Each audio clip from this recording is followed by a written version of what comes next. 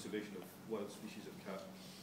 Well, it comes from the domestic cat. I suppose when I grew up in Edinburgh, when we first moved to 54 Murrayfield Avenue when I was about 3 or 4 years old, there was a resident, more or less feral cat that seemed to regard this as his home. I guess he'd been given a few scraps of food. He was a cranky old thing with one ear torn off from cat fights. He was a tom. I mean, an intact tom. Perfect subject for your little experiments there. But he was called, or at least we called him, Smudge. And I remember old Smudge. He was a real cantankerous guy. If he was in the mood, you know, he would let you touch him and maybe stroke his hair. Otherwise, he just kind of kept himself to himself. He would show up occasionally once in a while and even poke his nose into the kitchen door. And old Smudge was that strange, for a small child, a strange example of something that is so independent. He doesn't, if he's in the mood, you know, he'll show you a little affection.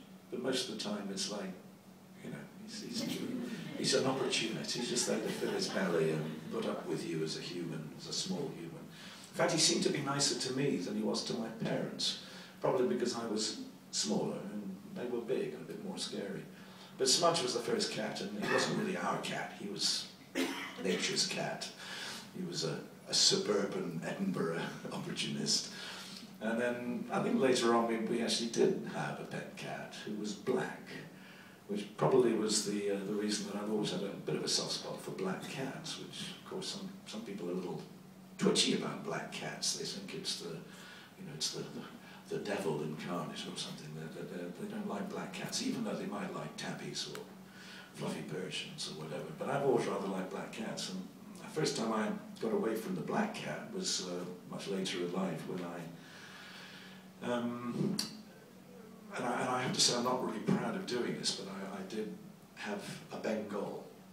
The Bengal, for those of you who know, is a very, very pretty looking, spotted sort of domestic cat.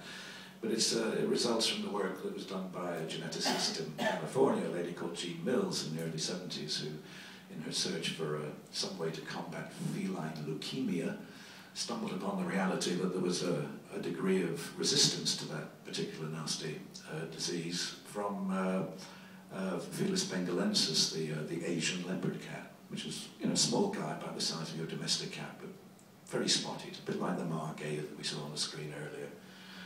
And she crossbred that with a domestic cat to produce, as a byproduct, a very pretty-looking, slightly more tame animal, which was again crossed with more domestic cats to produce, with each successive generation,